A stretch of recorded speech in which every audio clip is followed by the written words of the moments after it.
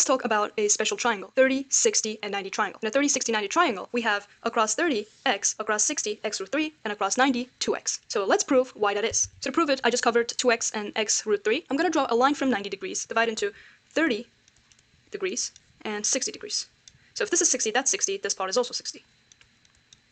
And we got an equilateral triangle. So in an equilateral triangle, if this is x, this part is also x, and this part is also x. But here, we got 30 and 30 degrees, so that's an isosceles triangle. So if this is x, this part must also be an x, which gives us 2x here.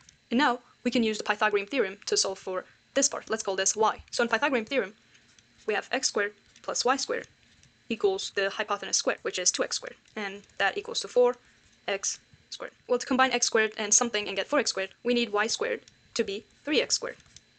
And if we take the root of both sides, it's going to give us y equals x root 3.